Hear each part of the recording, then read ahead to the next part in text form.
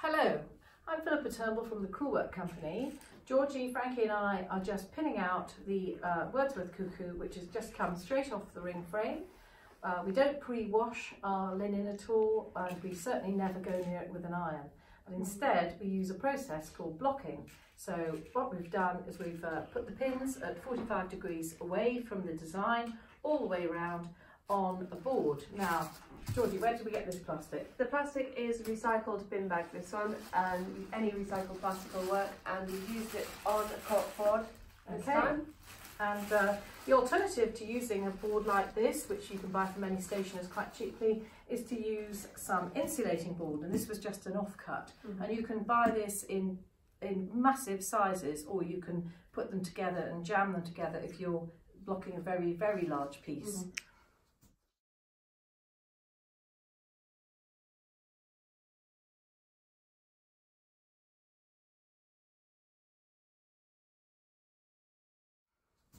So, if you'd like to get going, one of you, I don't know if... We'll take turns. So what we're doing here is we're working all around the edges and across the face of the design and making sure that you work absolutely to the edge, because if you leave any areas with a little bit of dry fabric, you'll find that the rather nasty waterline creeps into the fabric, and then you'll never ever get rid of that. So we're using plastic headed pins. Those are known as quilting pins in the UK, and stainless steel. They're stainless steel, aren't they? Rust proof, yeah. That's the main thing, and you certainly don't want to have any injuries. So Frankie's had a go over this, and if you pass it across to Georgie for another go, it's quite hard work. And we're using bottled filtered water. Sometimes you can trust the water out of your tap if you've got a filter on it, but I would always test it on a bit of fabric first.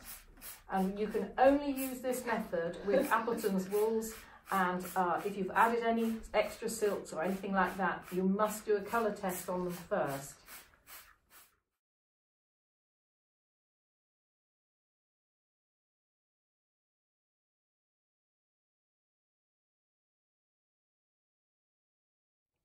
Now we're just checking to see that it's absolutely soaked, because you really don't want to underwet. And I always go around the very edges just with a bit more water to check these little areas, and also over the middle, and slide the water underneath these dense parts where the long and short soft shading has been. If you tip the, if you just lift that, Frankie, for me, you can see that the water running underneath will soak the linen. Can you see that travelling behind? So it's wet enough now, and we just leave it now for 3 days in a normal house temperature, and that will dry completely. But don't be tempted to undo it and test, because really you do want to leave it that entire time.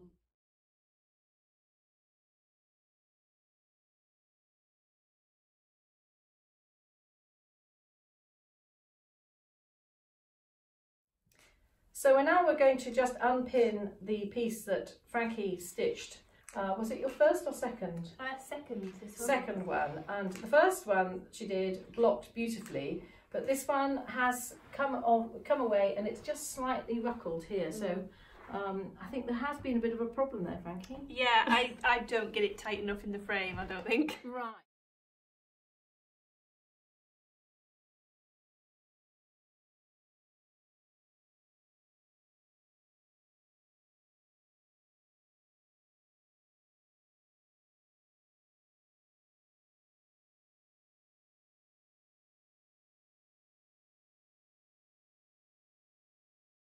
I would now re-block that and pin it out again, and just compare it with this one. If you just move that out of the way now, this is one that it has been blocked properly, and it's been stitched by somebody a bit more experienced, and we blocked it for her. She didn't want to block it herself, and you just feel that quality there. It's different, isn't it? It's fabulous. So so that's what we need to do. Just make sure that it's really tight on your frame throughout the stitching process, and then block it. Never ever iron it. And we'll just pin it out again, have another go, and get it a bit tighter, and this time we'll be a little bit stronger when we block it, and that should come out.